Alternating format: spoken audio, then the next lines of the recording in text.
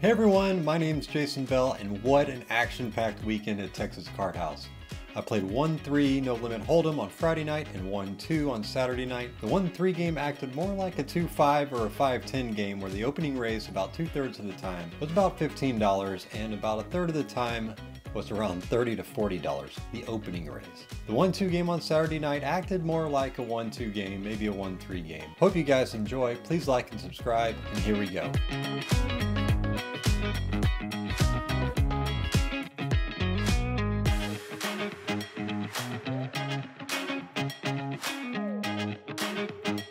Okay, on this first hand of the evening, I'm in middle position and I look down at a premium ace king of hearts. Oh yeah. The under the gun opens for $40. That's right. This is a 1-3 game and he opened for 40. Alrighty.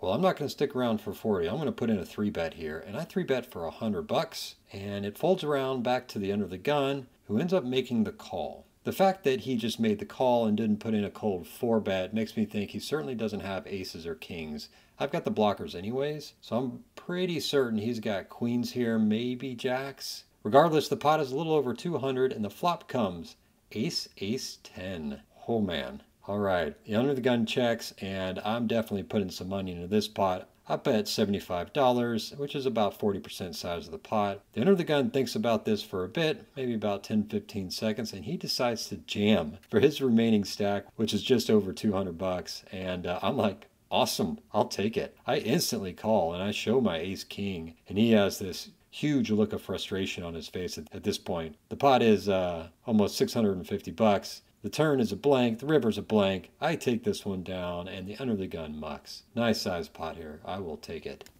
Okay, on the second hand of the evening, I'm in the big blind and I look down at yet another premium, pocket kings. All right.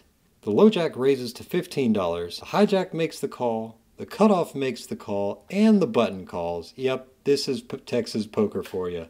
Unbelievable. I'm going to put in some more money. $15 definitely isn't enough here.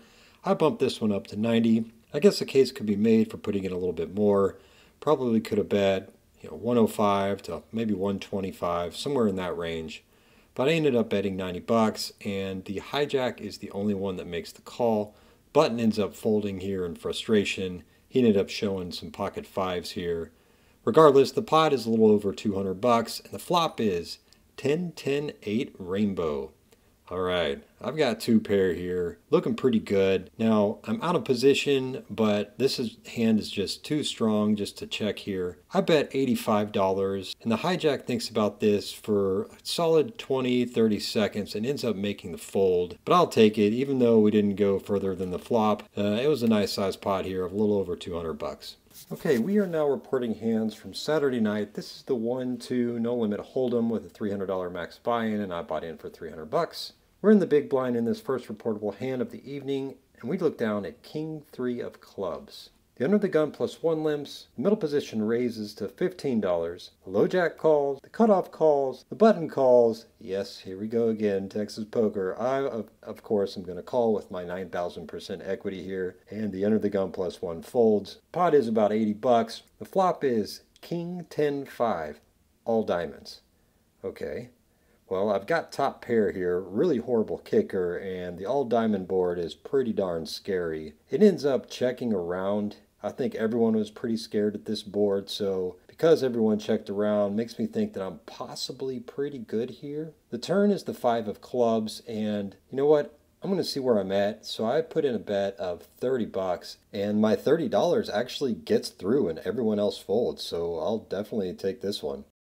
Okay, in this hand I'm on the button and I look down at ace-10 offsuit. The under the gun +1 raises to $15. Low jack makes the call, folds around to myself, and I think this is a good spot to put in a 3-bet, so that's what I do. I 3-bet to $60. It folds around to the under the gun +1 who makes the call, and the low jack quickly folds. So we're heads up to a flop, which comes 10-9-7 with 2 hearts. All right. Top pair, top kicker. However, the under the gun +1 does not check to the aggressor, myself in this case. He ends up actually jamming for his remaining $130. So this is interesting. What could he have?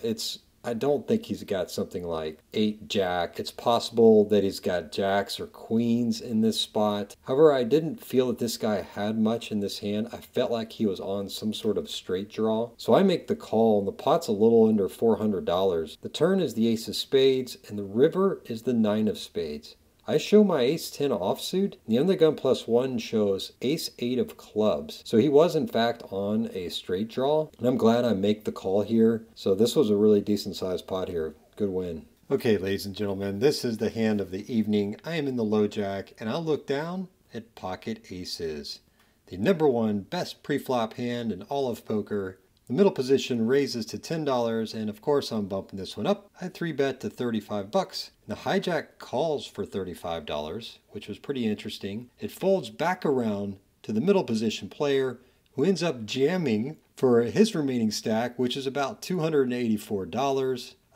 Thank you. I will take it. I end up jamming for my remaining stack, and then the hijack, who sits directly to my left, is thinking about this for a long time. He actually asked if anybody at the table had a coin so he could flip heads or tails to see if he should go all in or not. He ends up deciding, and he takes the all in button, and he's like, okay, if this lands on the all in side, the yellow side, I make the call. If it flips on the white call side, then I'm going to fold. And he flips it, and it flips yellow all in. So he lives up to his word. He goes all in for his remaining stack, which was just about 250 bucks. So we are 3 ways all in pre-flop. Pot is just over $800. I show my pocket aces. The hijack is just devastated when I show my pocket aces, and he flips over ace-9 offsuit. The middle position player actually ends up verbally saying he has the ace of hearts, but he doesn't flip over his cards yet. So the flop is queen 5-4 with 2 hearts. The turn is the 8 of hearts, and I'm just like, okay, does this guy really have the ace of hearts? Oh boy, if he does, I'm in a lot of trouble by the river. The river is a red card, and it's 2 of diamonds. Whew! Boy, I dodged a bullet there at the end. He does show, that middle position player does show the ace of hearts. He doesn't show the other card. He mucks it, and I end up taking this monster pot down. What a hand. Okay, in this hand, I am in the cutoff, and I look down at ace-8 of spades. The low jack limps, it folds around to myself, and I think this is a good spot to put in a raise, so I do. I bet $15. Folds to the big blind, who makes the call, and the low jack makes the call. So the pot is a little under $50, and the flop is king 9-3, 1 spade. Big blind checks, the low jack checks, and I've got a backdoor possibility with the spades, but really didn't hit much on this board, so I make the check. The turn is the jack of spades. So now my backdoor spade possibility is taken fruition. However, the big blind and the low jack both check. I think this is a good opportunity to put in a bet here, try to build the pot in case if a spade hits on the river. So that's what I do. I bet 25, big blind folds, and the low jack makes the call. So the pot is a little under 100 bucks. The river is the 2 of spades. The low jack checks, and in this case, okay, what is the right size here of bet? I didn't really feel that he had a king here. He might have been on some sort of draw. Certainly didn't seem like he hit anything given that he checked on the river. But I think a half-size pot bet here might win this, and so that's what I do. I bet $45, and the low jack makes the call. I show the nut flush, and the low jack ends up showing jack 10 of clubs. So he went in with, essentially middle pair. I guess he was on a gutter to a straight draw and then hit the jack. So I don't know why he called the $45. Maybe he thought I was bluffing. It's certainly possible, but I'm glad I took this one down. Okay, in this hand I'm on the button, and I look down at pocket sevens. The under the gun +1 raises to $15. It folds to the cutoff, who makes the call, and I think I'm going to make the call here. I guess a case could be made to put on the squeeze, but I don't know that pocket sevens is squeezable enough. And I think it's more of a set mining hand, so that's what I do. I make the $15 call. The small blind and the big blind end up folding. So the pot is a little under $50. The flop is 7 ace 3 with 2 diamonds. All right, I hit my set. The under the gun +1 and the cutoff both check. I gotta put some money into this pot. I bet something a little bit small, about a third of the size of the pot, so I bet 15 bucks. The under the gun +1 makes the call, and the cutoff thinks about this for a bit, a solid 20 to 30 seconds, and he ends up folding. The turn is the king of spades. The under the gun +1 checks, and I've got to put some more money into this pot. It's certainly possible that the +1's got an ace, or he could be on a diamond draw of some sort. But the under the gun +1 checks, and I bet $50 here, about 2/3 the size of the pot, and the +1 makes the call. So the pot's brewing a little bit. It's $178, and the river is the ace of clubs. All right, so I bowed up here on the river. The under the gun +1 checks, which pretty much means he probably didn't hit anything. I bet $100 and hoping that he would make the call, hoping that he had an ace or maybe two pair, but he didn't, and he ends up folding pretty quickly, and I take this one down. Okay, in this hand I'm in the big blind, and I look down at King 5 of spades. The under the gun limps, the hijack limps, the cutoff limps, the small blind raises to $10. I make the call. I think this is a good spot to make the call here. The under the gun calls, the hijack calls, and the cutoff calls. Oh boy, here we go again. Pot is $50, and the flop comes 8, 10, 6 with 2 spades. All right, so I've got some equity here. This is pretty nice. It checks to the hijack, who bets $40, and this is a person who always bet into multi-way pots. If there was a multi-way pot, it didn't matter what he had, he was going to put some money in there.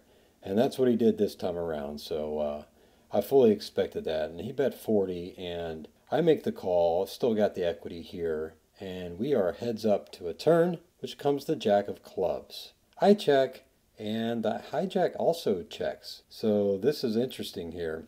I'm still hoping for a spade to come here on the river. However, the river is the 5 of hearts. All right, so I didn't get there. I've got practically nothing. I guess bottom pair here. I make the check, and the hijack checks behind, and he ends up showing 9-6 offsuit, and he takes the pot. Okay, in this final hand of the evening, I'm on the button, and I look down at ace 10 of clubs. The under the gun raises to $15. The +1 calls, middle position calls, and you know, I could put on a pretty super squeeze here. I think this is a very squeezable hand. However, I end up making the call, being in position. The small blind calls, and the big blind folds.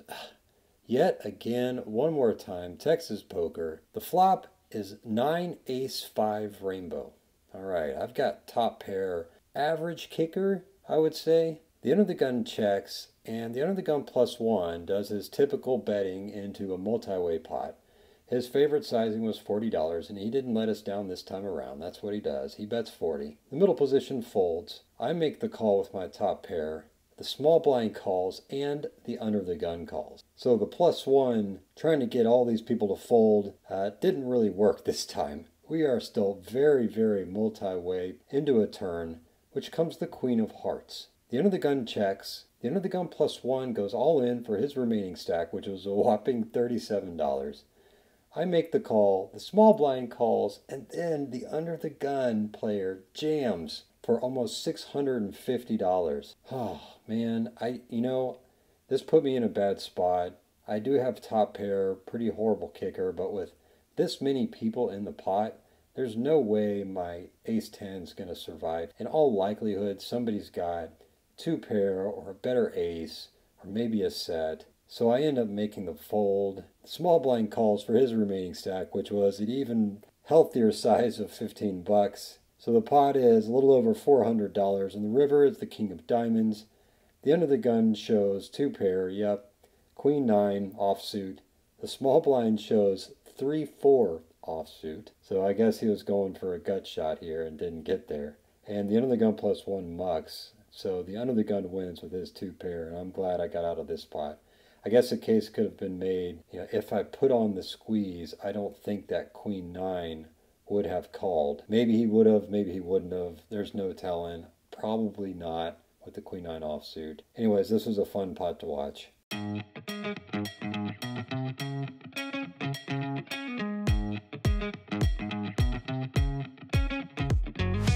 So this was a wild 2 nights.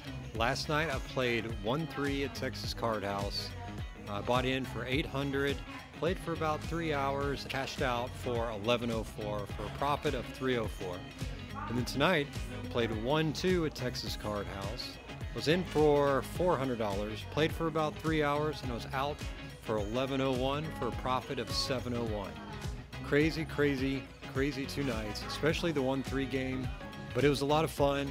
6 hours in total, 304 plus 701, that's a profit of just over $1,000. Thanks for watching. Hope you guys enjoyed. Please like and subscribe and feel free to make comments.